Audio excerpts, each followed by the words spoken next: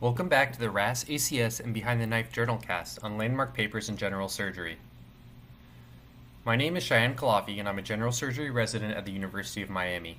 I will be briefly reviewing the landmark DIVERTI trial published in the Journal of the American College of Surgeons in 2017. This study compared outcomes in patients with purulent or feculent peritonitis secondary to perforated diverticulitis who underwent either a Hartmann's procedure or a primary anastomosis with diverting ostomy. Our treatment of perforated diverticulitis has changed dramatically over time. The first resections were performed utilizing a three-staged approach. First, a diverting proximal ostomy was created, followed by resection of the diseased colon with primary anastomosis, and finally an ostomy reversal. This approach eventually fell out of favor due to evidence of increasing morbidity and mortality associated with leaving the diseased segment of colon in place until the second operation. The two-staged Hartmann's procedure was later adopted as the preferred operation for perforated diverticulitis. This approach allows resection of the diseased colon at the index operation with creation of an endostomy, followed by stoma takedown and restoration of GI continuity at a later date.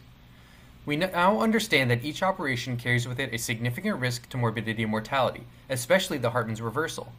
In an effort to avoid the risks associated with the second operation, investigators have begun to revisit the role of primary anastomosis with diverting ostomy in treating perforated diverticulitis.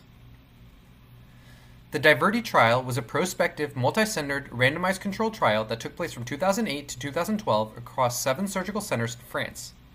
Inclusion criteria were patients who were at least 18 years old with Hinchey Stage III or IV disease. Patients were excluded if they presented with septic shock or organ failure.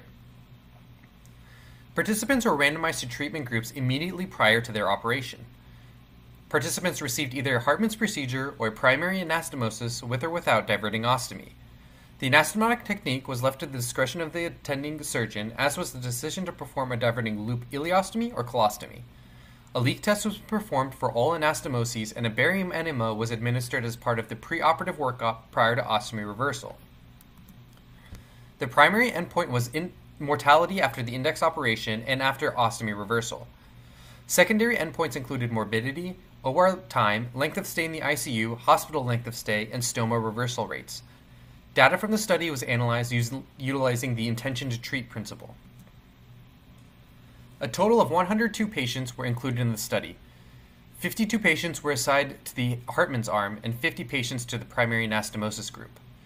15 patients in the primary anastomosis arm did not have a diverting ostomy performed. 5 patients initially randomized to primary anastomosis required a Hartmann's, 2 because they became hemodynamically unstable intraoperatively, and 3 because of technical difficulties in performing the anastomosis. Primary endpoint analysis demonstrated no significant difference in mortality between the Hartmann's group and the primary anastomosis group. After 18 months of follow-up, the rate of stoma reversal was significantly higher in the primary anastomosis group, with 96% having undergone reversal, compared with just 65% in the Hartmann's group. All other secondary endpoints were not statistically different between the two treatments. The DIVERTI trial suggests that in patients with stage 3 or 4 diverticulitis without evidence of septic shock or organ failure, primary anastomosis with or without diverting ostomy appears to have similar morbidity and mortality compared with the Hartmann's procedure.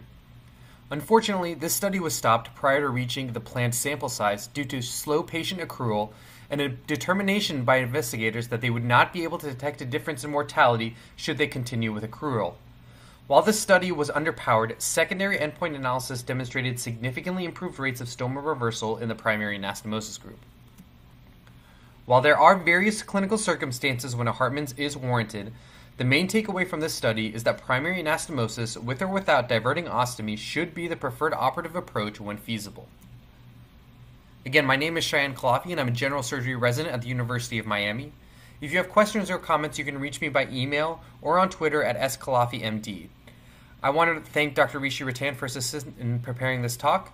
Stay tuned for more presentations on other landmark trials in surgery, and thank you for listening.